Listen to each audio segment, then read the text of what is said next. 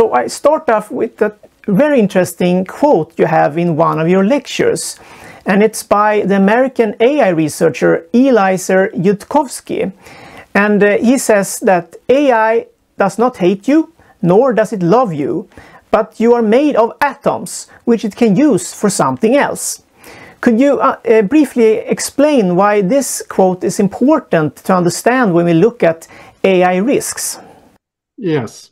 I mean, the point of the Yudkowsky quote is to somewhat demystify AI risk, because many people, when they hear about catastrophic AI risk, they think that it means that somehow mysteriously the AI would turn evil and would want to exterminate humanity or whatever for that reason.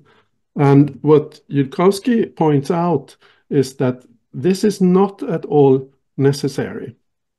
All that's needed is that the AI has a goal, which is it's optimizing for, and this is a typical property that any sufficiently advanced AI is likely to have. A goal that is different from human values and human goals. So it's not the goal of creating human welfare and human flourishing and so on. If the AI has a different goal, then we will typically end up in a situation where the world is full of resources. We want these resources for creating human welfare and human flourishing, and the AI wants these resources for something else. And the prototypical, somewhat cartoonish example that Yudkowsky and others often come back to is if the AI has the goal of maximizing paperclip production.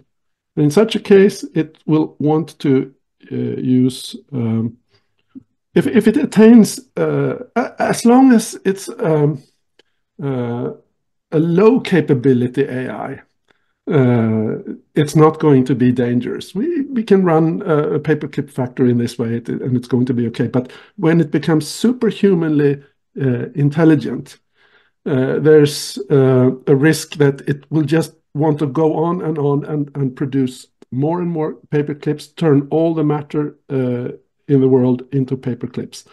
And that would then include the matter that constitutes you and me and all other humans. So that's the point of saying that you are made of atoms that it can use for something else.